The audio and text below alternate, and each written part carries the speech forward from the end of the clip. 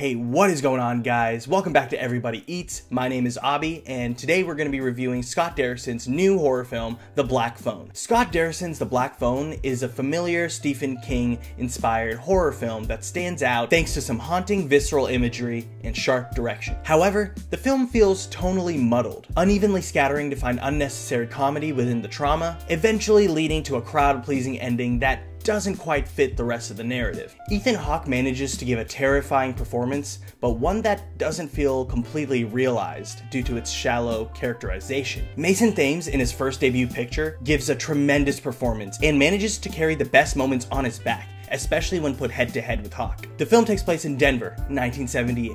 Finney, played by Thames, as well as his sister, played by Madeline McGraw, are two children who live with their widowed, abusive, alcoholic father, Terrence, played by Jeremy Davies, all while a child abductor is loose around town. Finney has trouble with bullies at school and ends up striking a relationship with another kid named Robin, played by Miguel Casares Mora. Robin fends them off, but he tells Finney to stand up for himself in the process. Eventually, Robin gets kidnapped, and days later, so does Finney. Though there are two officers on the case, it mainly ends up being Gwen's responsibility to save Finney due to her psychic premonitions, an ability her mother possessed as well. Finney ends up in a basement with all but a black phone, which he is able to contact previous victims with, or more so, they'll contact him. The grabber, played by Ethan Hawke, wearing various terrifying masks, frequently visits Finney seemingly just to toy with him. The central premise is incredibly interesting, using the supernatural element to tell a story of abuse victims breaking the cycle for future children. It's a film that initially leads towards more of a serious tone, though the comedy and crowd-pleasing antics eventually muddle their way in,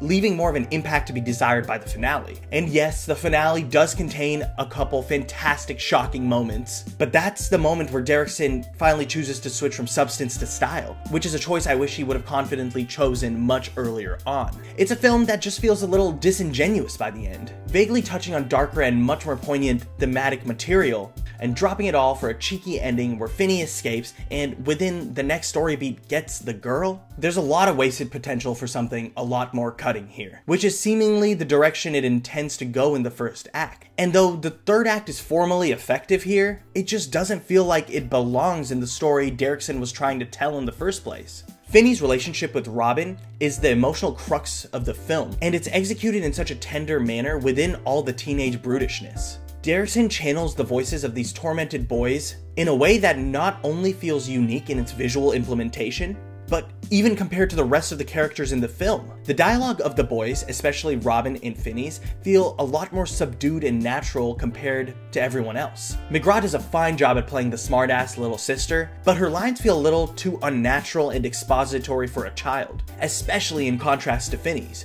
And then Davies' portrayal of a haunted, abusive father is one I just could not get behind, feeling much more of a cartoonish representation than one with actual emotional depth. And then that shallow, villainous representation kind of carries over to the grabber as well. Moments of creepiness sporadically intertwined with no true characterization to truly back it up.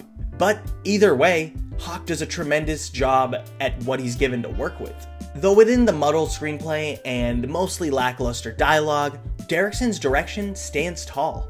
He is able to channel the suburban Americana horror in such a manner that feels less like an homage and more of a story that actually belongs in this time period. At least much more so than other popular IPs that rip off the 70s and 80s purely for cheap nostalgia. He crafts a formally functional horror film that by the end just feels all too familiar, though I will admit there still is some delight in purely watching an original horror movie. Though the shock value finale features some solid kills, it's just not enough to wrap the film up in a manner that does its initial narrative and themes justice.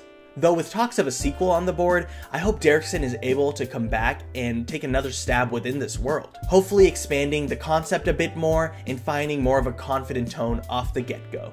So yeah, Scott Derrickson's The Black Phone is going to get 3 stars from me.